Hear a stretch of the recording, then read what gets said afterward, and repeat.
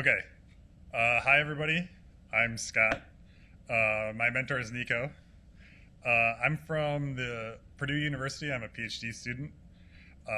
My talk is on MIR Optimizations. I work on the Rust compiler. So this is the get pumped up slide. So I'm going to tell you these things and feel free to cheer whenever you're ready. Do you want faster programs? Yeah! Do you want longer battery life? Hell yeah! Yeah! This is the last one. Do you want more free memory? Yay! We want all these things. And how are we going to get them? We're going to get them through compiler optimizations. Okay, so I need to do some background before I jump into what I did this summer, but it's going to be pretty brief and high level, so I'll go fast, just so that we're all on the same page. So we start from the Rust source, which Cameron talked about Rust in his previous presentation. Basically, it's a high-level systems programming language, and the compiler doesn't just compile Rust line by line into machine code. It goes through intermediate steps. It compiles the Rust source to high-level intermediate representation, to LLVM intermediate representation, and then to machine code. And this is pretty much how most compilers work of high-level languages. You don't want to go from source to machine code in one step. So what did we do recently? Actually, today the Rust team flipped a switch, and now MIR is part of the Rust compiler. And MIR stands for Middle Intermediate Representation, and it's coincidentally the same name of a spaceship. That's the spaceship. So what did we do? There's now a tiny spaceship in the compiler, and it's between the high level and LLVM IR. So why would we do this? What's MIR good for? Basically, it's the simple core of Rust. It makes things explicit that were not explicit in Rust code, because you wouldn't want the programmer to type these things out always. Like types of variables can be elided in certain cases in Rust, and the MIR makes them all explicitly stated. It also has simplified control flow. So in Rust, there's a few different ways of doing loops. There's lots of different kinds of expressions for control flow, and the MIR changes that all into a sort of mostly go-to based control flow graph. And panics and drops are explicit in MIR. So a panic is sort of like when something goes wrong in the code and we should like abort the program. And drops are sort of like, this variable is no longer used, we can reclaim its memory. And the MIR is, rather than like representing the syntax and the characters of the code, it's representing things in a control flow graph, that you can follow this graph of how the code is going to flow and the data is going to flow in the program logically. And the real reason for MIR, or for my purposes at least, it's easier to write optimizations in a middle intermediate representation than on the source language. So that's why I use it for my project. So I'll show you an example that gives you an idea of an optimization a compiler might do.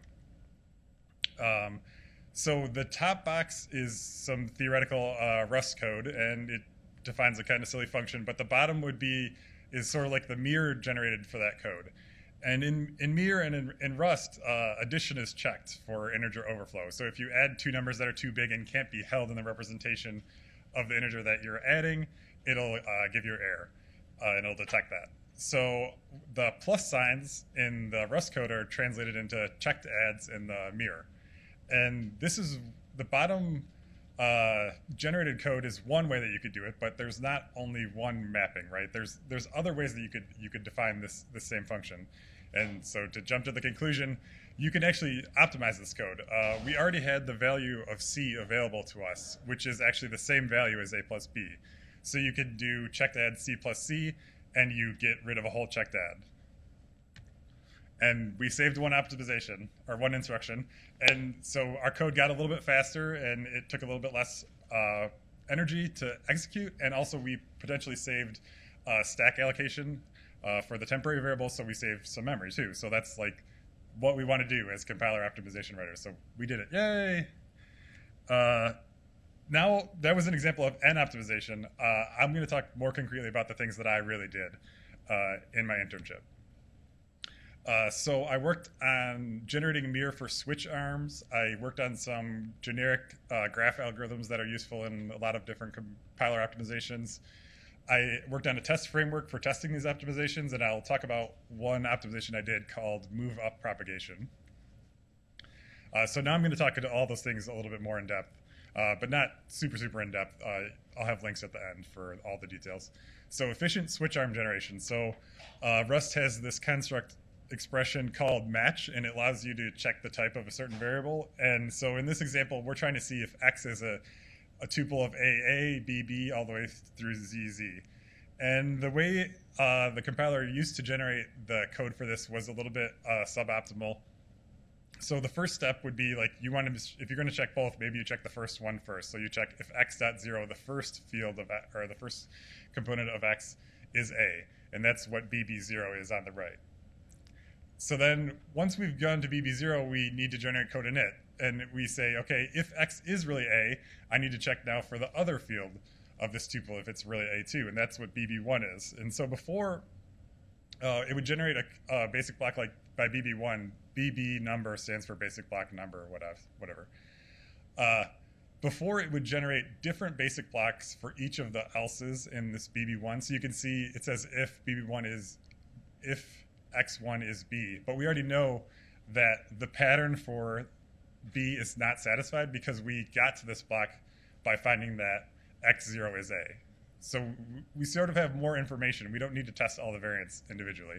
And so now, rather than generating the basic block on the left, the compiler generates something like the basic block on the right, which sort of says, I already knew that I matched all of the other candidates are dead if I matched A for the first field.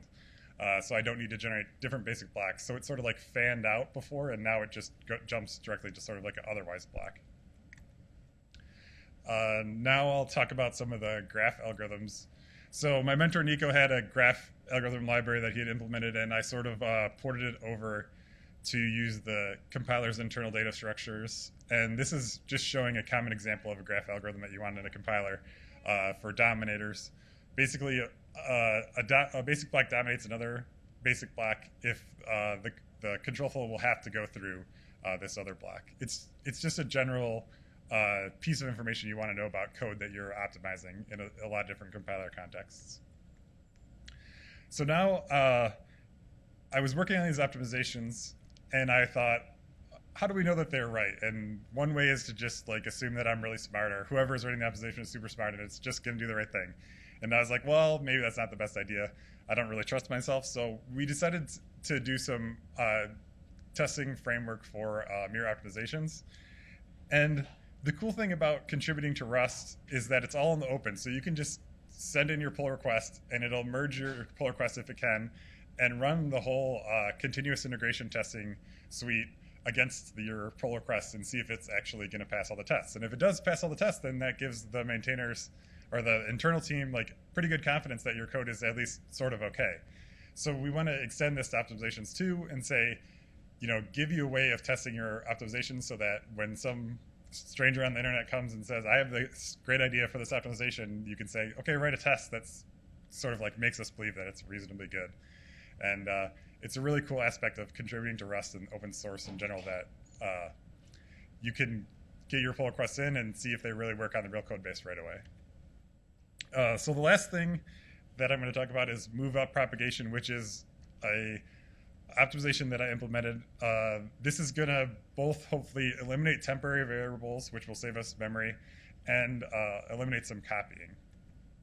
So the general idea is sort of like you have a temporary variable, temp0, and you assign something to it, any expression, and then you don't use temporary 0 ever, and you assign it to some other variable. So really, you never needed this temporary. You could have just assigned directly to the destination variable first.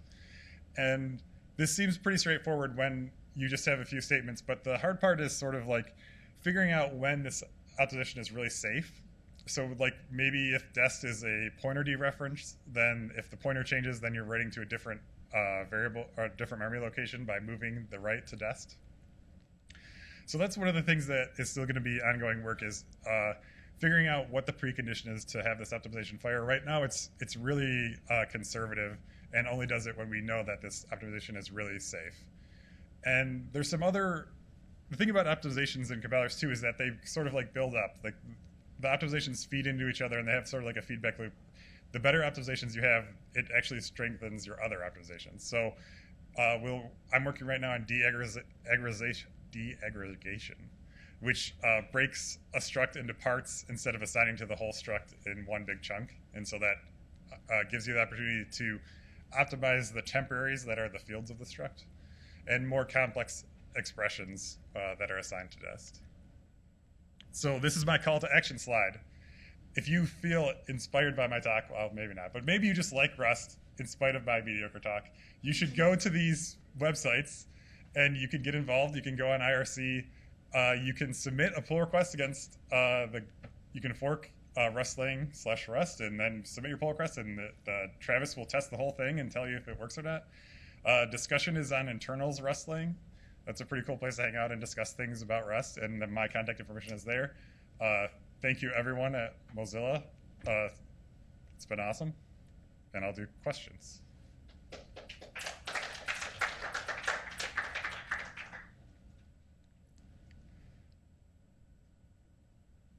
Okay.